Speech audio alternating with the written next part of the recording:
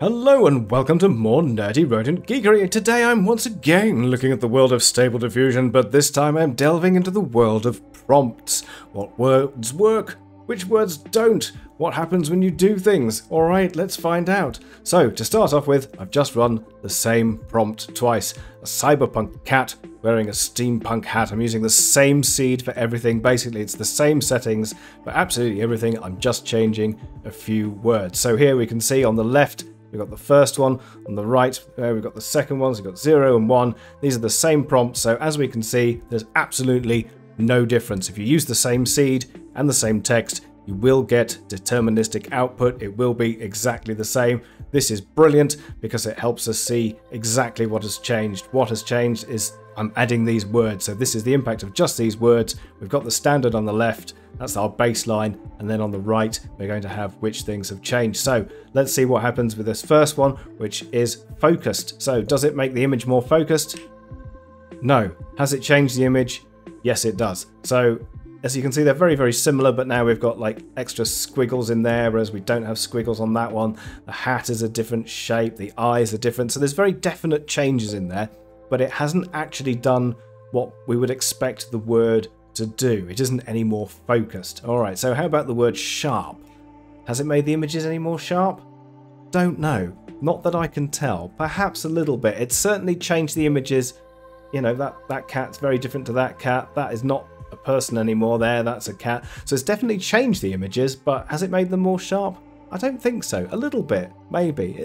I think there is perhaps a little bit on that middle one. Seems to be a little bit more sharpness, but if it is, I can barely notice the difference. Okay, how about the word painting? Yes, there we go. Painting very definitely makes them like paintings. That's more like a photograph. That is more like a painting. All of these are more like paintings than the ones on the left, the baseline that we've got. So yes, painting, quite a strong word, definitely has a change and has an effect on them, changes them all. How about chalk art? Again, yes, chalk art, definitely turn them all into chalk art. That one's, as you can see, it's got the same sort of structure, but it's a chalk art version of it. So that's pretty cool. These are, as you can see, like they're bits of paper on a table. So it's changed those quite a lot, and makes them look pretty cool. How about concept art? Does concept art make much of a difference? A little bit. Yeah, see, we've got similar structure again, but the concept art definitely changed that person, definitely changed the one in the middle there. That one in the bottom left looks quite cool now. I do like that one. So it's probably a medium strength word because some of them haven't changed very much. It's difficult to tell whether that would be concept art or not because it still looks a little bit like a photograph. So it does have some impact. How about trending on ArtStation, our old favourite? Yes. Again, that has had a fairly significant change. It's probably a medium power word. It's not very strong. That person has changed into a sort of cat rabbit thing. Still got the basic structure there, but the ears have changed. The clothes are sort of very different. They look more realistic on there. Got some slightly more realistic clothes. That middle one completely changed. So it's got a certain feel to it, but again, not a particularly strong word. How about Canon M50? Yes, completely different. Those are definitely photographs. So I haven't used the word photograph. I've used the type of camera that would take the photograph. It has definitely changed them all into photographs. Again, kept the structure very similar for one of them, but for most of them, for the majority of them, they are very different. So that one's definitely a photograph. It stayed quite like a photograph. That one is definitely an illustration, completely different, but it's still got this similar sort of structure. You can see the hat rim there. It's got the hat rim and the bit on the top there, but that one, no, completely different. So Canon M50 will turn it into a photograph. Definitely a very strong word. How about close-up? Again, yes, we can see those are close-ups for the most part. The one down the bottom there, it seems to have also turned it more into a photograph, but it is closer. They are closer.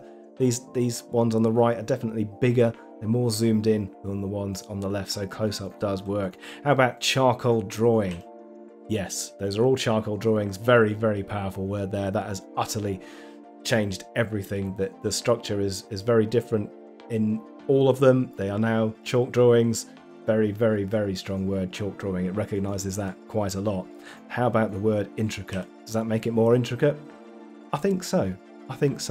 Doesn't seem to be a massively powerful word. It has got a lot of the similarities, but it's definitely added more detail, hasn't it? There's more things going on around the hat. That has got a background now.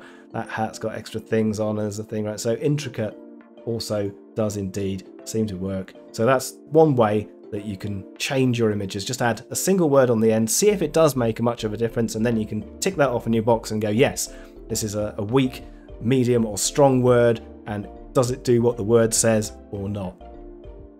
All right, so that's basically what you then do. So you've got your single words, and then you can build them up. You can stack them on top of each other, so then you get composites. So like a charcoal drawing, intricate concept art. What does that look like? Yes, we've got the charcoal drawing. So yeah, we knew that all of them would look like charcoal drawings because that's a very, very powerful word. Concept art hasn't changed it very much.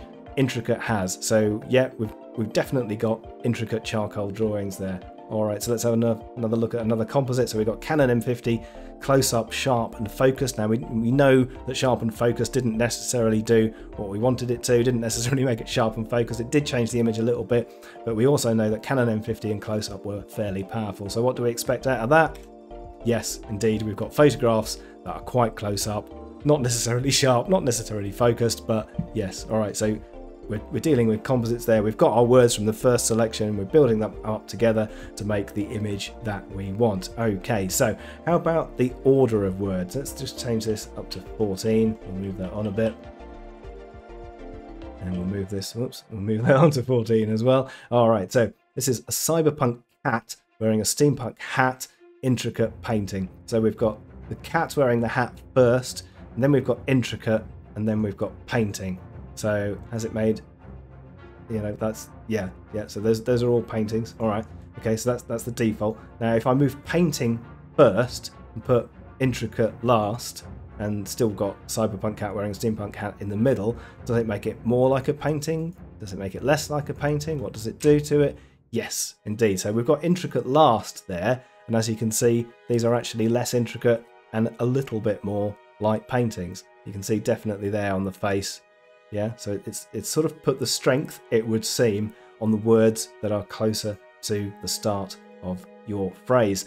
Let's double check that. So instead we'll put intricate first, and then painting, and then the cyberpunk cat. So we'd expect this makes it more intricate because we put intricate at the beginning rather than the end. Yes, it does. All right, so these are definitely more intricate, definitely changed it. We've got things going on there, lots and lots of detail. So I think yes is the answer to that. The word order does matter. The things that you put closer to the beginning of the sentence seem, it would seem at first glance, to have more strength applied to them. All right, how about punctuation? So let's move this up a little bit to 17. Let's move them on to 17. Okay, so this is a cyberpunk cat wearing a steampunk hat, comma, intricate, comma, painting. Okay, and then this next one, all we've changed here is we've put a full stop on the end. Yes, there. It has made quite a significant change to some of them. So it's added backgrounds to these bottom two. That one doesn't seem to have changed very much. That one, again, doesn't seem to have changed very much.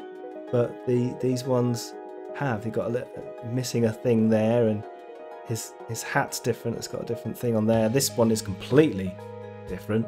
So yes, punctuation does make a difference, but perhaps a little bit difficult to tell what it's going to do. So how about if we add 3 full stops on the end? So we've got 3 full stops on the end. Yes, again, completely different to 1 full stop. The cat down there has, as you can see, completely changed its face. That one, the background seems to have got stronger. The face has changed again, but yeah, so just adding more punctuation onto the end seems to change it. Okay, all right, how about if we take some punctuation out? So this is intricate painting. So rather than intricate comma painting like on the left, we've got just intricate painting. And again, we can see, yes, just taking the comma out has also changed it. So we've got a slightly less intricate hat. That hat has differences. This cat is now completely zoomed in. So yeah, even taking a comma out has changed what's going on. All right, so there we go. So we've got a lot of things to build on there. You can add your words onto the end. You can use the same seed to make sure you know what's going on. Punctuation makes a difference. Word order seems to make a difference as well. Let's just have a look at one last little thing here. So we've got the scale. So we'll keep 17 there, and we'll move on to 21 up here. So this is scale 10, this is scale 15. Can you see much of a difference in the scale 15? I can personally. It seems to be quite good. Seems to be quite good there. Yeah. But how about if we move to 20? Okay, I think between 15 and 20 we are indeed starting to get the colours a little bit overblown. They seem to be a little bit blurry now as well. How about if we move the scale up even more? So yeah, there we're on scale 25. Scale 25 again, the colours starting to get really overblown. And there's scale 30, so quite blurry, quite overblown, but it also changes the image quite a lot. So there we've got a completely different pose on the cat, got different hats. So playing with the scale, you could probably maybe counteract the overblown colours with some text prompts as well. So you may be able to push the scale up a little bit higher. But there you go. Okay, so a little bit of prompt engineering, loads of fun.